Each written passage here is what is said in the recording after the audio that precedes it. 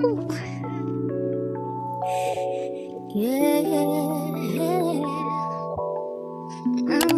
I look like bald, but I'm not bald, I promise. Hi everybody, welcome back to my channel. So today I'm doing something that I haven't done in a while.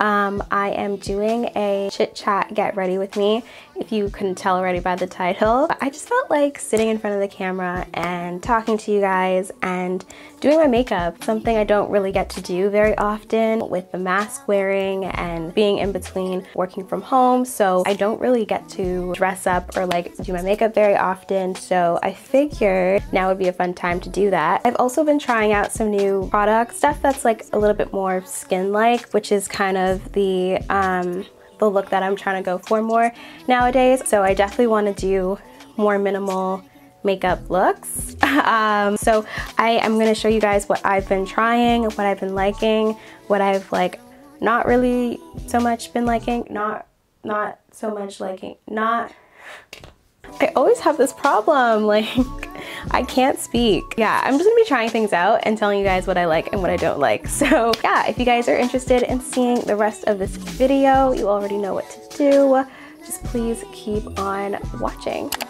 All right, so to start, I've already done my eyebrows and I have lash extensions in, so not really so much to do there. I love having my lashes done. It just makes everything so much faster, so much easier. I can literally just go out like this and maybe some like powder and be good. But yeah, so we're just gonna do, I wouldn't say this is a no makeup look, but it's just like a less makeup look, like a more natural, everyday makeup look. So that's what we're gonna be doing today. To start, I'm going to start with my foundation. If you guys see some flyaways in my hair, just ignore that. I just washed my hair, so it's kind of damp still, but I just wanted to do a little slick back situation. Anyways, to start, I will be using this new foundation that I picked up from Sephora. It's actually from the Sephora collection. It's just the Matte Perfection Tinted Moisturizer. So I think that tinted moisturizers and skin tints are super popular these days because everybody's kind of trying to go for that no makeup look as well. So I figured I'd try this one out. It is in the shade 12, which is Tweed. I'll also leave this information in the description box. All the products I'll be using will also be in the description box as well. So if you guys forget the names or if I forget to mention what I'm using, it'll be down below for you guys. Obviously been using my Eaze drop a lot lately as well whenever I do wear makeup. However, I find that like after time, I kind of like lose like the glow. Like, I don't know if that makes sense, but I like using these two together just because I feel like this one is a little bit more warmer than my skin tint and they're both like around the same consistency, so I like to mix the two. I already have where is it? I already have moisturizer on. I would use some primer, but today I'm just gonna set my face with just some regular face powder to start. I'm just gonna use my Fenty Filt'r like face powder. I'm gonna use it all over my face because I kind of like the look. I do have like oilier skin and I've been using this trick for the past couple of weeks and I do find that it actually really does help. Not even the application of my makeup, but like the way that my makeup looks like after it's like been set for a couple hours. It just looks really nice and smooth, so I like that. So I'm just gonna put some of this over my face. And then next, like I said, I'm gonna use these two foundations or these two skin tints. The Sephora collection one, you do need to shake every time you use it. Just because it has like an oil base and it like separates. So the girl at Sephora did tell me just needs a couple quick shakes every time you use it, but yeah. And it also has like a shaker thing inside, so that's cool. I'm just gonna put a couple squirts on my face. So at first glance, it does look a little bit light. When I first put it on, I was just like, but after a couple minutes, it does kind of like oxidize, or it just kind of like blends into your skin. So I'm just gonna use a little bit of the Eaze drop as well. Ooh. Okay. Just gonna use my brush now to blend that in. It's dripping close to my eyebrows, so I'm just gonna mix that in. So at first it does look a little crazy, but after a while it does kind of blend in. So trust me, it's going to blend in.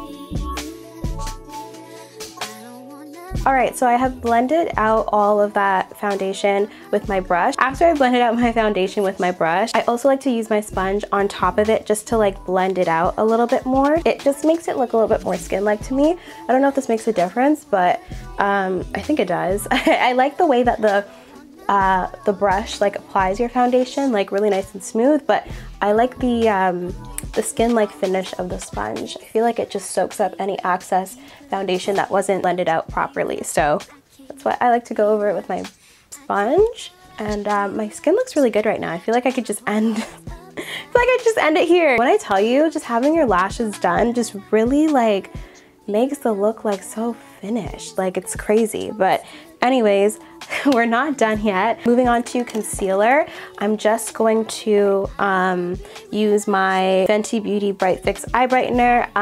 If you guys haven't watched my last video on this, please go watch it. It's very informative, if I do say so myself. Or just like watch it to watch it, like why not? I am gonna use my Bright Fix Eye Brightener to brighten up my under eyes. I decided to keep the honey mustard color. I like the bright undertone or the bright effect like that the honey mustard gives me over the almond butter. The almond butter just really reminds me of my Pro Filt'r concealer, and I feel like I could definitely just use that if I wanted to get that more neutral color, but I really do like the warmer undertones of the honey mustard, so I'm just gonna use that under my eye right now. It really does look crazy at first, but like when you blend it out, I don't know, I love the look of it with the Fenty powder, so that's why I really like these two together. And I kind of like drag it. Once I drag it, I kind of just like do it in that triangle motion of where your concealer sits. I feel like the more that you just do your makeup, you'll just figure out like the shapes of your face, like or like where the makeup sits best on your face, if that makes any sense. That's where I'm gonna put it, just right underneath my eye, and then I'll bring it down to about like my cheekbone, so it's like literally just in this area. And yeah, and then after I've done that, I'm just gonna set it. I know this is supposed to be a chit chat, but I'm not even chit chatting with you guys. Like, yeah, so how have you guys been? Like, I feel personally very tired and drained of this COVID era. I'm very blessed. Things could be a lot worse. I'm very blessed to have a job still. Any of my family members that have ever had COVID, like it's been super mild and it hasn't really affected us on like a super serious like level, but my heart goes out to those whose families or friends have been super affected by this. I'm just very tired of like, tired. Like I'm just very drained, and I'm pretty sure a lot of you probably feel the same way. So yeah, there's always light at the end of the tunnel, and I'm very optimistic for the future, but some days it like really gets to you. I know it gets to me, and I just feel super unmotivated and not very productive. So I hope that everybody is doing well during this time. So what I like to do when I put on my powder, I like to like press it into my skin. I don't like bake for too long, because this powder is also like, it blends really nicely into my skin. I feel like if you have a powder that is very close to your skin tone, it's best to just press it in. I've never been one to like really like baking. I always felt no matter what products I used, even if it claimed to be like not have a lot of flashback, or like talc, which is the ingredient or chemical that causes flashback, I still get a lot of flashback no matter what. So like, I don't like to bake. I just like put on my face and brush it off. But nowadays I just like blend in the powder. So I don't put on too much. I put on enough, let it sit for a bit, and then I just like press it in. Yeah, so I just really like to do that. Yeah, so that's pretty much what I do. I don't really like contour a whole lot. I like to use powdered bronzers, but I like to cream contour underneath before I add the bronzer to kind of like set it. So instead of talking, I'm gonna just show you guys what I like to do. I'm just going to use my Anastasia Beverly Hills stick foundation in the color Walnut. I remember this one used to go crazy. Like everybody always used to be talking about this. I don't know if people still do that, but I'm the type of person, like if something works for me, I'm not gonna change it. I just like to use a little bit of this like right underneath my cheekbone. I use this like strictly for contour. It's like a pretty dense like brush, and I just like dab it in. I don't drag it because we don't want like a line, like nothing too harsh. So I like to dab it, and if I feel like it's too much, I'll always like dab it more in the upward direction. Like you don't want anything lower than what you put the contour, like, because you want it to be super natural. Like I hate like a harsh contour. Like I don't know whoever like thought that was cute and like why that became a thing, but like I hate a harsh contour. Like I like it to be super bronzy, like just super light and super natural. And like sometimes if I'm feeling fancy, I'll like to carve out underneath my cheekbone. So I'll take it to about here, almost to where I would normally put my blush, and like it'll kind of blend in with my blush and blend that in. And I'll use like the access just really faintly on my forehead to like shape out my forehead. I don't know if I can shape out my forehead. I'll use the access on my forehead like just a little bit. It just like kind of just brings color back to your face. I'm just gonna use my Fenty, what is it called again? Sunstalker bronzer, yes. In the color Cocoa Naughty, and just bronze out the cheeks there. So I like to just set, and then again, I'll just use the access really lightly, like really lightly, and I'll literally do this, like really lightly, because you can always give, but you can't take back. And then after that, my favorite part of probably my makeup routine nowadays, like, I don't know, like, I've really been loving blush, you guys. I recently picked up, like during the VIB sale, the Rare Beauty like blush. It's called, the name is not on here, but I'll put the name on the screen because I can't remember. And again, it's gonna be down in the description box as well. But it's like a cream blush. So it's super, super nice on like the skin. And I just apply this literally with my finger actually. I got the Nearly Neutral shade to begin with because the Apricot shade was sold out at the time.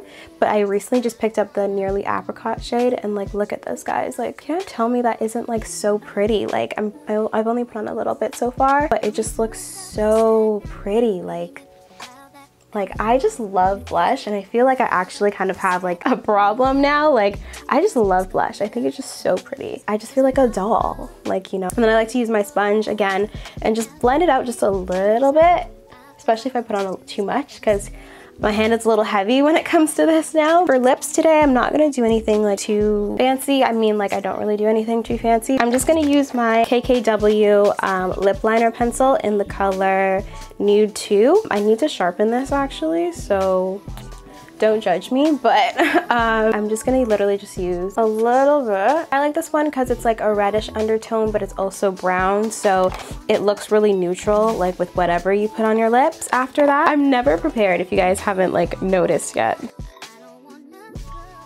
So I'm just gonna use a little bit of this like brown lip gloss that I got from the beauty supply store. You know when you like try a lip combination and you're not sure like how it kind of looks? Like that's what I'm dealing with right now. I'm just gonna use this clear lip gloss on the top to top it all off. There's a lot of layers right now. I'm gonna set my face with this Morphe setting spray.